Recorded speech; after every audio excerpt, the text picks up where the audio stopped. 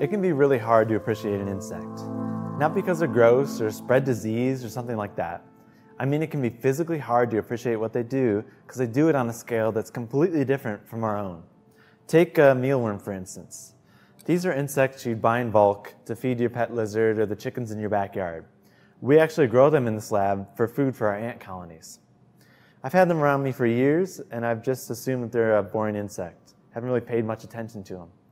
But recently I started filming them in time-lapse and condensing what they were doing over days, hours, minutes, into just seconds of footage, and it completely changed how I saw these insects. They're called mealworms because the larval form can be a pest of stored grains. Here, in time-lapse, they practically swim through the oat bran they feed on. They'll be in a larval stage through several molts until they end up like this. These larvae are about to enter the pupal stage.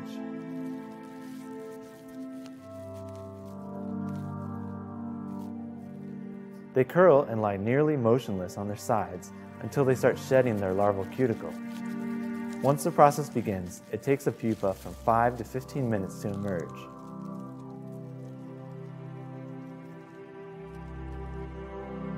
They'll spend days to weeks as a pupa, where all they can do is flex and flip their bodies. They don't walk or eat, they just prepare to become an adult beetle.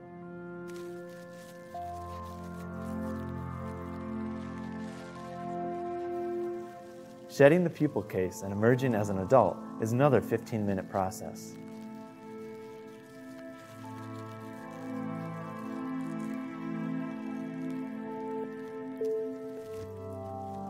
Shedding the cuticle means shedding their tracheal breathing tubes. These white filaments are old linings of their gas exchange system.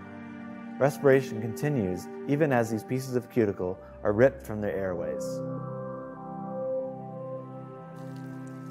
New adult beetles are pale and soft. Over days, their cuticle will harden and darken.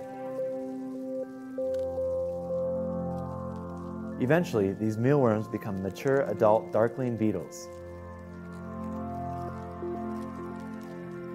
They'll mate and lay eggs directly in the larval food source.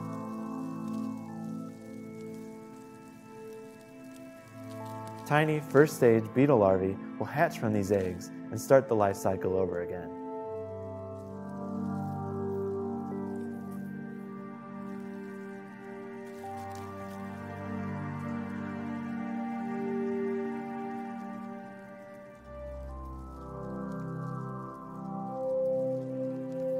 Being able to watch the transformations that this insect goes through in its life really changed the way I saw it and changed my appreciation for it.